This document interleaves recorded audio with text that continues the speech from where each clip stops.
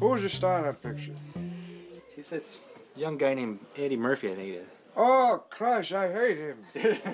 The kid with the filthy mouth. Yeah, he's the one. Oh, he's the voice. He's the voice. He can't act. He has a filthy mouth. And he's ugly. You can just imagine an actor like Eddie, who's great at doing impersonations, when he's limited only to being able to change his voice and maybe his expression to create a character. Here, he's actually doing it in the makeup. He is the character, but that being said, it's not enough to just look the part. You've got to believe it, and that's what Eddie brought to the character once he was free enough in the makeup to realize that he could be that character and get away with it completely. In the beginning of the process is actually I had to take a life cast of Eddie. We actually make a mold of his head so we can duplicate it, so I have not just one of those. And with the plasticine clay, I sculpt the new face on this life cast.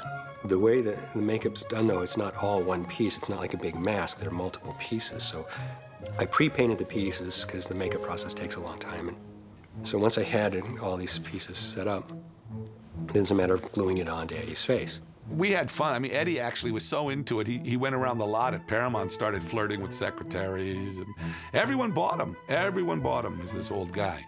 The design is basically based on Rick's father-in-law, who's not Jewish, by the way, but what the hell. I actually used him to double the guy. He's in a couple of shots. I gotta say, John was great. He treated him, like a star. You got him in his own little dressing room and was really, really kind to old Nestor. He was an old man at the time, and it was kind of the highlight of Nestor's life, But the makeup is very much based on Nestor, and a little bit of my father as well. It's my father's forehead, But what happened was when the studio saw the tape of the old Jewish man, they said, it doesn't look like Eddie Murphy. We can't tell it's Eddie Murphy. It's like, we're paying him all this money. We want to see Eddie Murphy. I'm Eddie Murphy.